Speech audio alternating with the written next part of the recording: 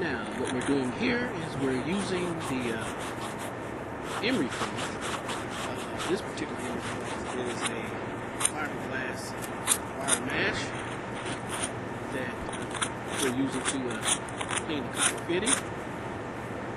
And you can also use a wire brush to clean copper fittings. This is a 3/4 inch copper 90. And we just want to make sure that the inside of the copper fitting is clean.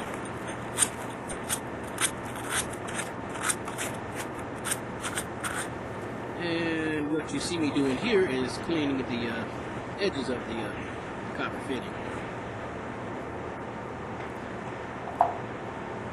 That helps to also make a better weld or solder joint. And here we're applying the flux, which will allow copper pipe and the copper fitting to solder together.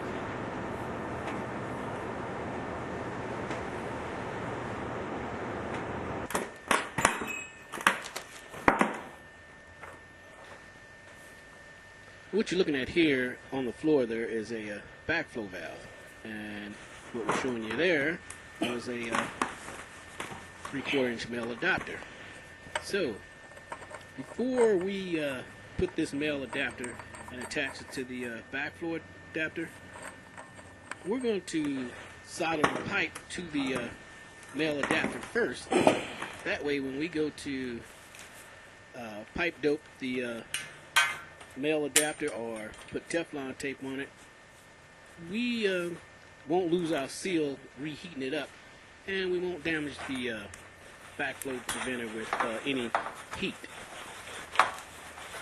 And you see here we're cutting the pipe, 3/4 inch pipe with the pipe cutters, and every time I make a turn or two, you see right there I just made a little twist to tighten it down a little more, twist it a little more,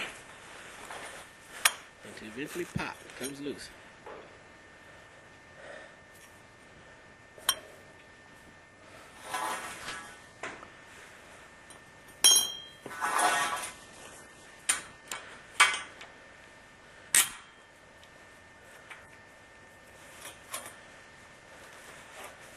Okay, we'll do this again. Just cut, a couple turns. Turn the handle, tighten down on it, a couple more turns.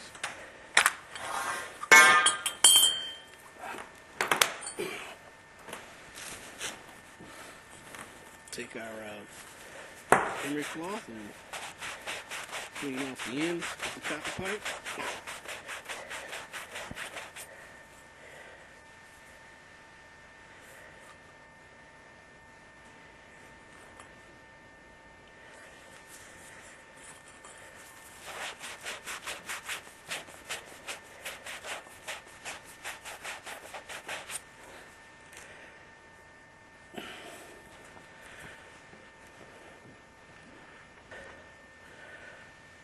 Now we'll put our flux on here.